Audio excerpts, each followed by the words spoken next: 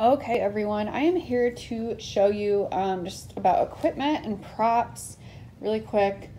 This is just gonna be, up to you depending on your products.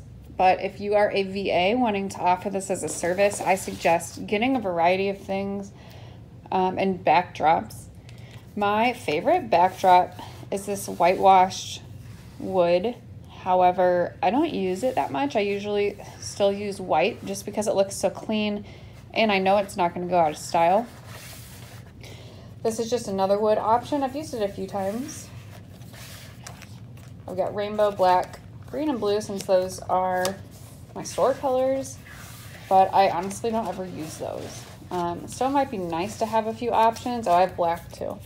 But I just really suggest wood is usually good, or white.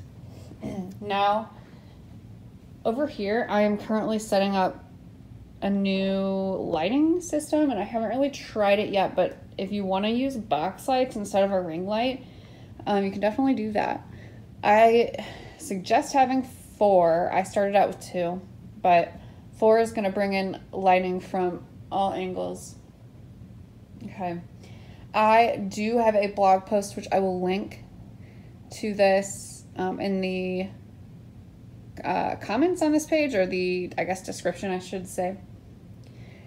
Now, over here, I do have some like geometry shapes when I'm doing stuff for math people. I kind of organize my own products in here. I use all sorts of colored paper. Especially if you're using white, you want to offset the product from the white background. And then you can also just go to like Joann Fabrics or Hobby Lobby and get different scrapbook paper. I make sure that I have, all the seasons. Here's, like winter or Christmas stuff. I have St. Patrick's, 4th of July. And one thing you can also purchase, besides just using like Astro Brights too, is I got this. This is just scrapbook paper, and it's got all sorts of colors. And you can find plenty of variations just at a craft store of something like this for when you stage the video. So I will take you through staging one in just a second, but I just want to kind of show you some things I have. And clipboards are also another really good option to use, for something like that.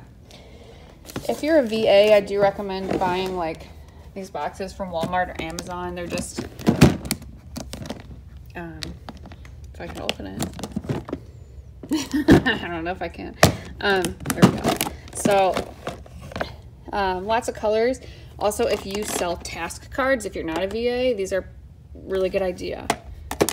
And you're bound to have at least one of your branding colors in the rainbow, obviously. So there you go.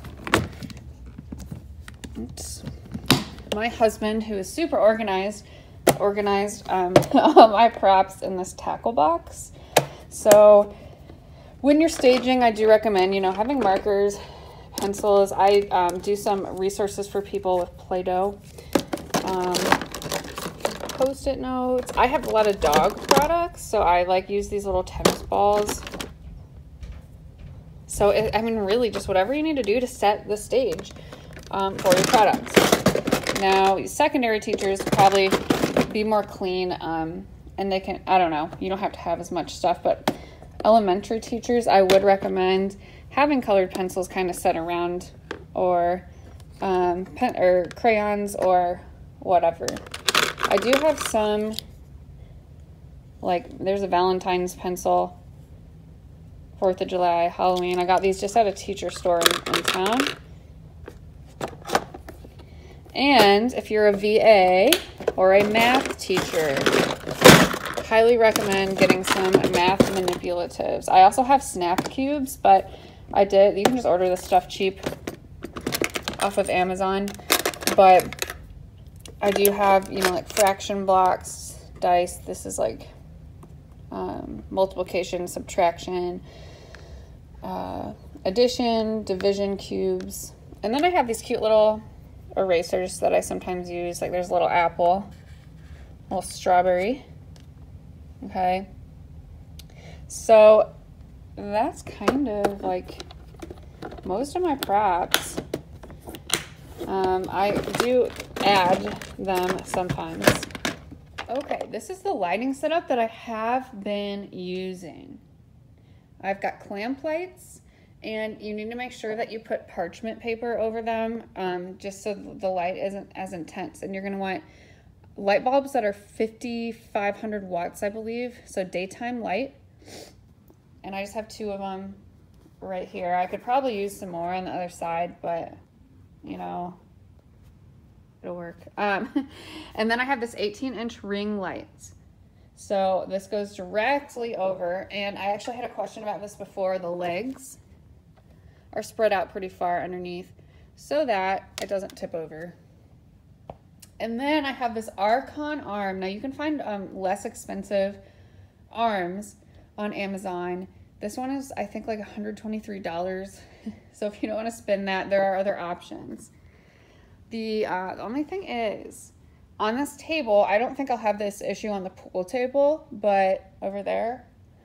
But when I had the arm on the table, I would bump it all the time, the table, and then the camera would shake. So I kind of set it off to the side for on top of a coffee table, so that if I bump the black table, the arm isn't going to move.